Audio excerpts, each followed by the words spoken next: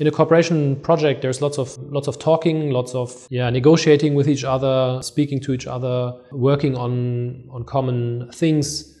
But it's really hard to aggregate it or make it transparent and make it visible to everybody, make it sustainable also. So I think this is something where technology can offer real breakthroughs.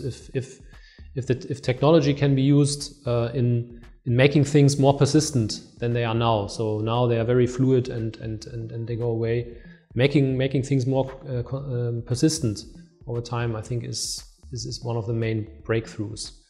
And of course, this happens then on many levels. Yeah. So you have, of course, maybe document stores where you could put things.